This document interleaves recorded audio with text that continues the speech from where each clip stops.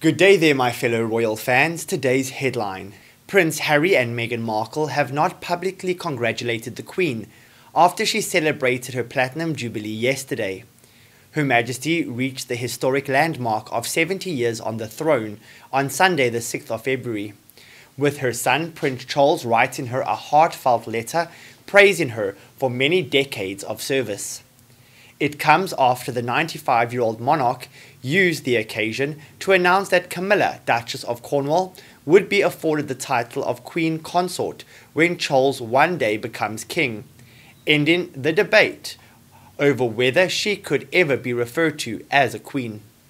But no such statement has emerged from any public channels used by the Duke and Duchess of Sussex, who stepped back from using platforms such as Facebook and Twitter in 2021. Because of the amount of abuse they receive. However, they have been active elsewhere recently in updating the world about their archwell business activities and charity initiatives.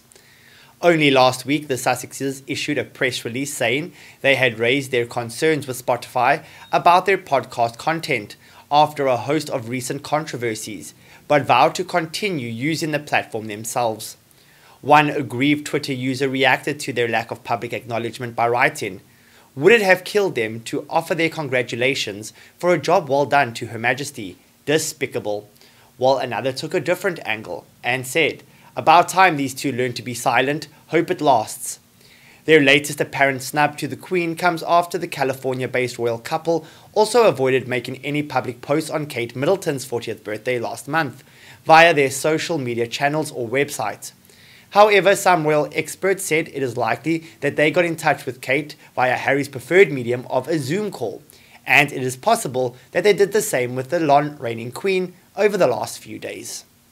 That's it for today, guys. Thank you for watching. Please do like, comment, and subscribe for more. Goodbye for now.